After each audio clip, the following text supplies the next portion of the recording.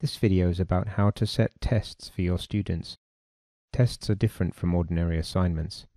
A test is a collection of questions that students will see in their My Tests page. They answer the questions in their own time and then submit. They cannot change their answers after submitting. They will not see any feedback until they submit the whole test, and you can choose how much detail they see after submission.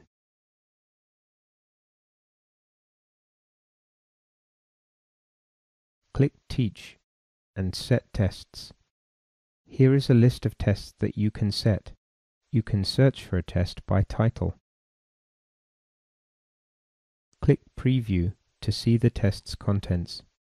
This test contains 3 sections, each covering a different topic.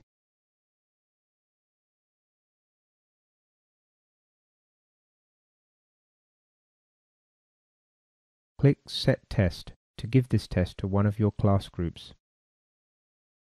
You can set a due date that the students will see. Students will not be able to do the test after this date, but you can extend the due date later. If you select No Feedback, students will not see their marks, even after they submit. The other options offer more or less information to the students.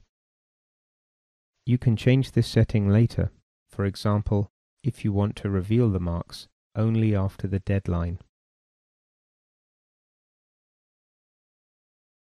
To see your students' progress, go to Manage Tests. These are the tests you have set. You can cancel a test or view the results. Use this box to change how much feedback the students can see. Here is an overview of the student's performance. Use the menu to allow a student to retake the test. You can also download the marks as a CSV file.